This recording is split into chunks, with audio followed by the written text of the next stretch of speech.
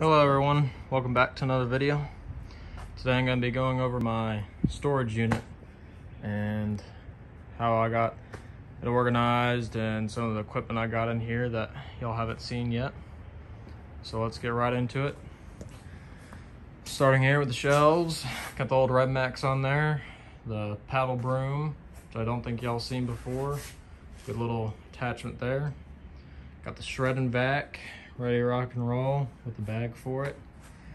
Got the 3 saws that'll be in a video soon or before this one. I don't know which order they're gonna come out in.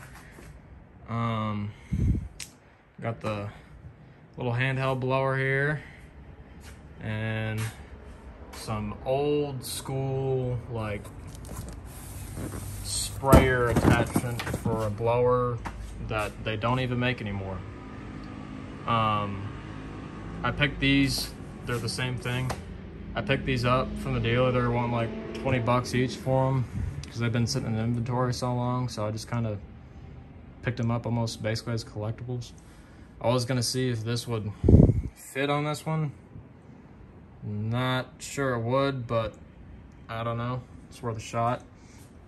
And I'll probably like sell the other one as a collectible for somebody who wants it.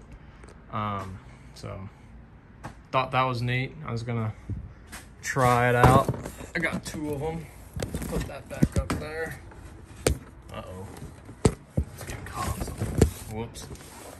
Sorry about that. Got some Red Armor fuel here. This is what I run in my chainsaws because I don't hardly use my chainsaws much, so well, not as often as everything else. So this stuff is really good. It lasts a long time. Supposedly it lasts 2 years open and 5 years, you know, sealed. So that's some good stuff. A lot of people swear by it. Then we just got some miscellaneous stuff here. This is the motorized bike kit from Amazon I tinkered with when I was little from a while ago. Spare parts from the trailer setup, some oil picker-upper stuff. Here's the trash can full of implements. You got a bed redefiner, I think a edger's in there, a tailor's in there, hedge trimmer's in here, which that thing's a piece of crap in my opinion. It's hard to keep running, and it's brand new, but it works fine when it is running, when you can keep it running. Got the grass catcher there. This thing that I'm trying to sell, I listed it for $3,000. Let me know if anybody wants it. It's used. It's been used twice. Got it cleaned up. I'm just looking for a little bit bigger machine for what I'm doing. It's a power rake / dethatcher. This is all reliable. This is the push mower I started out with that I don't use anymore, but I'm basically just keeping as a collectible. I had it turned up and it leaked oil, so now I can't keep it turned up. This is the pressure washing setup. This was the old trailer I was using last year when I was pulling it behind my mowers and running out of that. Now I just kind of turn it into a pressure washing setup. Got my new pressure washer in there that I've had for the past few months. I put this gauge on it because you can adjust the pressure for it. So now I know what pressure I got it set for.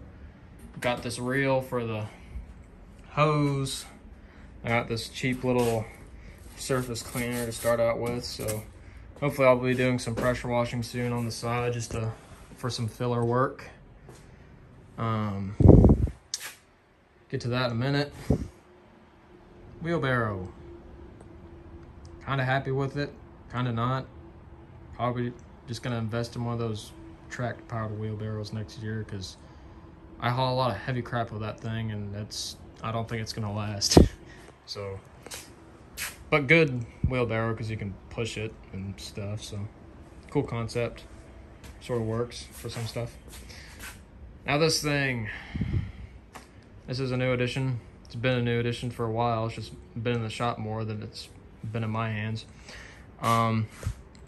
So this is an aerator I bought used. it looked great when I got it. I got it for $7,000. It has 200 hours on it. Well, I had 198 when I got it, and I got like 201 on it now. I had to put like 1,800 bucks in it to get fixed. So overall investment in this thing is like 8,800 bucks. I basically had to get the whole undercarriage done. New tines, new sprockets. Everything's new under there. A lot of money. But it was still cheaper than buying a new one. Even though I'm going to be buying 2 new ones this fall. So this is going to be like a backup, but I'm also going to get the spreader for it in the front. So this will kind of handle the bigger properties spreading wise. And then I'm getting a Stinger stand-on one with the big C box on it. It's like 36-inch working width, and then I'm getting the smaller Stinger walk behind to get into the back gates, and I'm getting a little sulky for it as well, and I think it's a 24-inch working width. So this one will be a good backup now that's all ready to rock and roll. It's not that it's a bad machine, it's just this thing I think was used rough. It had a rough, 198 hours before I used it. But it was like super clean when I went to look at it, so I assumed naturally it was all good. But it wasn't, but it was still cheaper than buying a new one, and it's a pretty decent machine now, so it's still a pretty good deal in my opinion. But yeah, cool little aerator. This is the ones I always rented when I used to rent stuff, when I did the aeration, so, but yeah, it'll serve me well. It's basically almost paid itself off in spring aerations this year. It's got another like $4 grand to go. And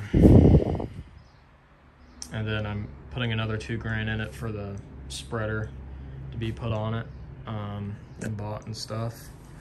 But it's just, thing you gotta do. I do really like it. It's a comfortable machine. The platform comes down, just got folded up now, so a few more inches of storage. I mean, when I rented these Rhines before, I haven't had an issue with them. It's just this one, it was used and abused, so we got a lot of rocks here in Tennessee, so but basically the whole bearings for the tines and stuff were out, like the balls were all out of it, and the guy was running it that way, so that wasn't good. But this thing should be ready to rock and roll now. And it's a good machine. It's a very popular machine. It's just I'm getting the Stingers because I'm still gonna keep this one. Probably I may think about selling it next spring when there's demand for them. But I'll probably be selling it, for at least $11,000. Because I'm gonna put a spreader on it, and it's got the whole undercarriage done on it, so I'll make a little money off reselling it if I do. If I don't get what I want for it, I'll just keep it as a backup. But it's a good little machine. Anyway, that's basically the indoor storage. Those are wheels from the Z3X, and I got a spare for that boy, so. But yeah, that's basically all I got in here. I think I'll probably need to get another one for next year. Hopefully I got maybe a shop next year, so I don't have to rent these out. But I got plenty of space for what I'm gonna do, because eventually I'm gonna put all the aerators in the enclosed trailer, so that won't be in here and whatnot. It'll be set up for aerations and stuff in the enclosed trailer, so I'll have a little bit more space. But next year I'm planning on getting a little bit more equipment for mowing, maybe. So anyway, hope y'all enjoyed this video. Hope y'all enjoyed my mess of a storage unit. And I will see y'all in the next one. Take care.